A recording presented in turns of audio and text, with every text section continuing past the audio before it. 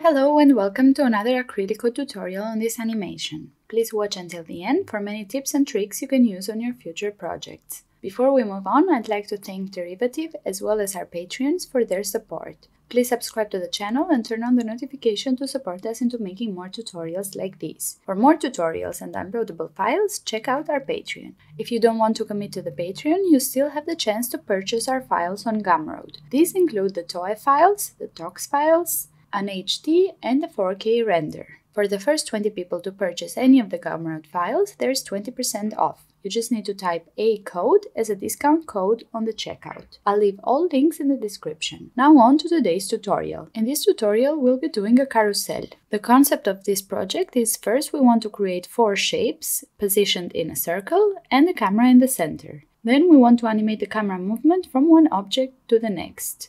Let's press Tab and create a sphere sub followed by a transform and a null.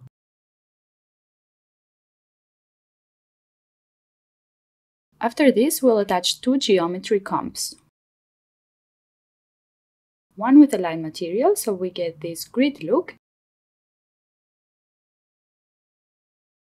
and one with a constant material, so that the spaces in between the grid are opaque and we don't see through the sphere. Let's continue with the rendering setup. A camera comp and a render top, an RGB key for the black background, an out, and at the end we'll attach a null top. Let's rename the null top at the end to icon and we'll lock this.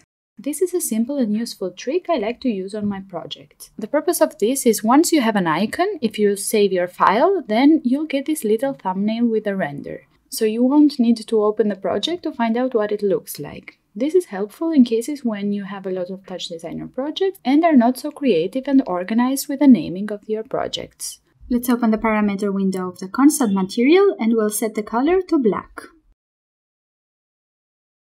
Great, so this is all we need for the first object. To create the rest of them, we'll copy the whole network up until the render top and paste it 3 times. So now that we have all the objects, we want to position them in the same distance from the camera. Before we do this, let's position the camera at the origin. So let's open the parameter window and make sure that all translate values are set to 0. To make things easier for us, we're going to link all the objects positioned together. So every time we make a change to one of the shapes, the rest will follow. This will save us time and it's good practice so that we ensure that none of the shapes might move and cause the animation to look off. So just for clarity, I'm going to color the first mini network another color. So this is the shape that we're going to move and the rest is going to follow. Let's go to Geometry Viewer for a second. First, we're going to figure out which are the shapes in the opposite directions of the camera.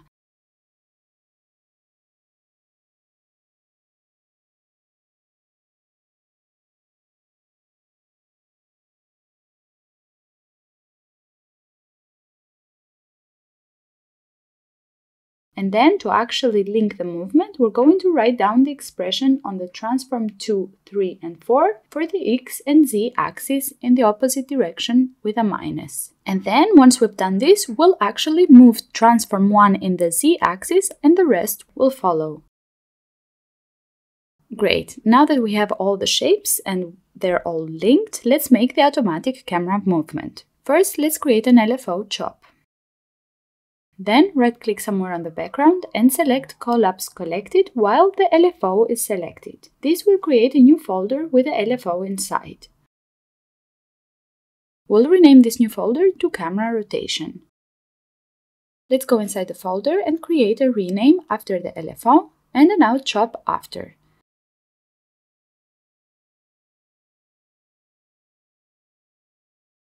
I'll move the rename and the out right at the end of the network since we need more space after the LFO. In the rename, let's put the to name to RY since the camera will move along the Y axis. Set the type of LFO to pulse. Create a count after the LFO. In the parameter window, in the Count tab, I set the limit to loop min max, the minimum to 0 and the maximum to 3, thinking this is the number of objects we have. Turns out this was wrong and we'll see in a minute why. Let's create a math after the count. In the parameter window, go to the Multi-Add tab and set the multiply to 90. Here, if we scroll out the folder and create a null after and put the null viewer active,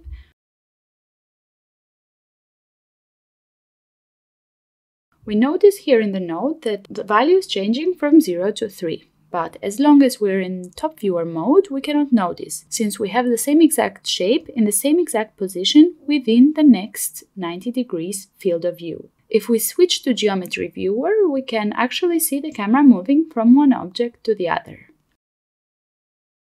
Let's go back to the rotation node, and from here we attach a lag, and here we notice that after the fourth rotation the camera goes back all the way to the first object. And this is where we notice the error I did in the count chop, causing the counting to start over after the third object. So back to the count, instead of choosing min, max, loop, limit, we need to set the limit to off. Great, now that's working fine, but we notice that the movement of the camera seems a little off. So to improve this, we need to go back to the lag. If we only increase the first value, this will only slow down the beginning of the movement. Whereas if we only increase the second value, this will slow down the end of the movement. If we increase both values of the lag, the movement will slow down completely.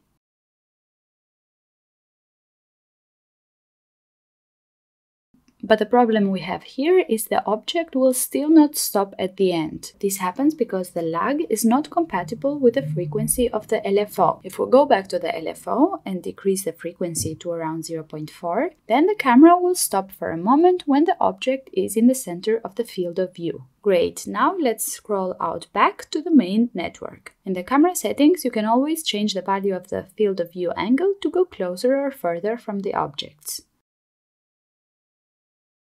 From here you will notice that I've added these 4 shape components onto my project. These are all generative shapes which are constantly changing. So you can choose to keep going with the spheres, or you could create your own shapes, change up the colors, or if you want to download our generative shapes, you can do so if you're on our Patreon, or you could also purchase them on Gumroad. Great, now I'm going to attach each new shape to the respective transform instead of the sphere. Alright, so we're done here with the first part. We've got a working animation, and in the next part of this tutorial we're going to create a cool background for our animation using the TouchDesigner interface. Let's press tab and we're going to create a screen grab top. The screen grab top turns the main screen output into a top image. It can be captured in real time while you work, so this will grab everything your screen is displaying at the moment. Once you insert the screen grab, you should grant TouchDesigner access to record your screen. Before you do this, make sure you've already saved your project,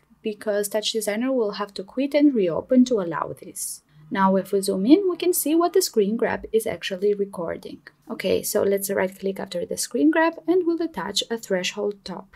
In here we notice we have a threshold value of 0.5, and what the threshold does is it will take the pixel values of the input and will transform the pixels with a lower value than 0.5 to 0, and the pixels which have a higher value than 0.5, they will get transformed to 1. What this practically means is all the dark parts of the screen grab will turn to value 0 and will not be displayed, and everything which is brighter will be displayed. And this is how we actually get this look. Okay, now let's right-click after the threshold and we'll attach an overtop.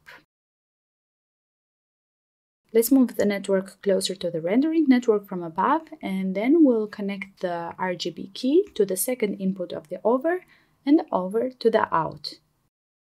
Great, so here we have our background. For the purpose of this tutorial, I don't want to be able to tell that the background is the TouchDesigner interface. So to make it a little bit more mysterious, we're going to add some mirrors and tiles. Let's right-click after the threshold, go to Insert Operator, insert a mirror top, and in the parameter window set the rotation to 90 degrees. Then let's right-click after the mirror, insert Operator, and add a tile top. Let's repeat, and we'll add another mirror followed by another tile top.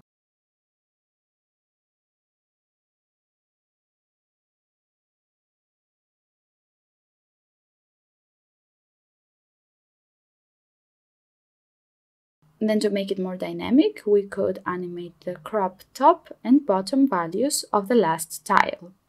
I want the movement to go from 0 to 1, and then we can decide on the speed. To animate the values from 0 to 1 and back again, I'll use a custom component I usually use to create perfect loops.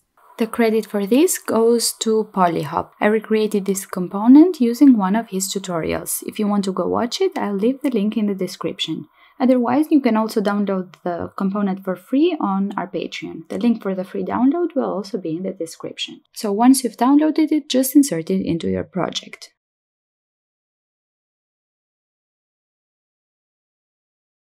This component has these 3 waves taking different values. We need a third one going back and forth from 0 to 1.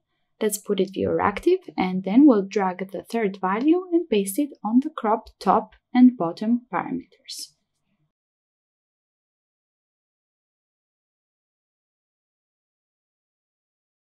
The crop top value will multiply by 0.4.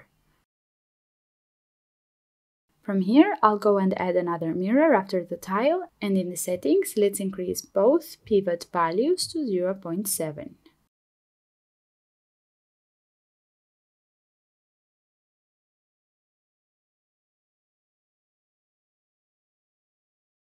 I'll connect the top network to the second input of the over and the render to the first input.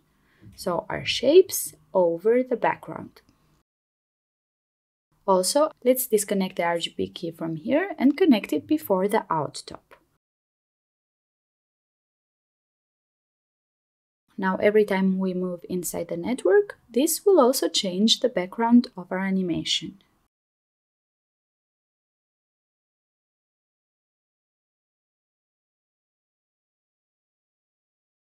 Great, and this was it for today's tutorial. I hope you could learn something from this video and it inspires you to try things out yourselves. If you have any questions, please leave them in the comments, and I will see you very soon with another tutorial. Until then, have a great time. Bye bye!